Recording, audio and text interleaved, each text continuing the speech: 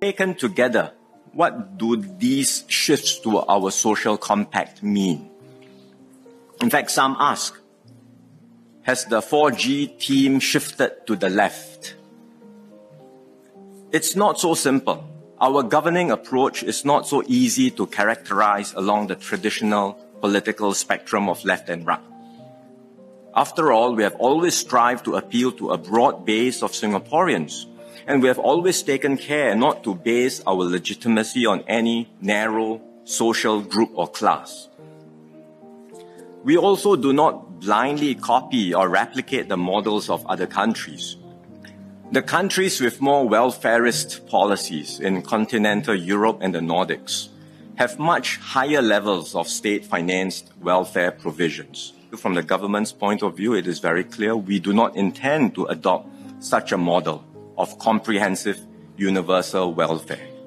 Instead, we will chart our own way forward, staying true to our core values.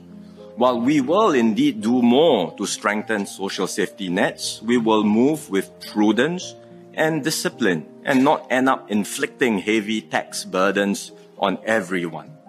Today, our overall tax burden for the middle income group is far lower than other advanced nations, and we will strive to keep it that way.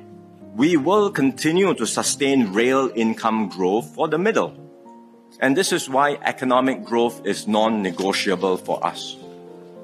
We already know that our growth rates will gradually come down as our labor force expands more slowly, becomes older, but growth remains essential. If we don't grow the economic pie, there will be fewer jobs and less scope for social support. So please do not be mistaken. This government will and must always be pro-growth and pro-inclusivity. Faced with the stark realities of a troubled world, what do? My message to Singaporeans is simple. There is no challenge we cannot overcome, no obstacle we cannot deal with. Singapore can remain exceptional.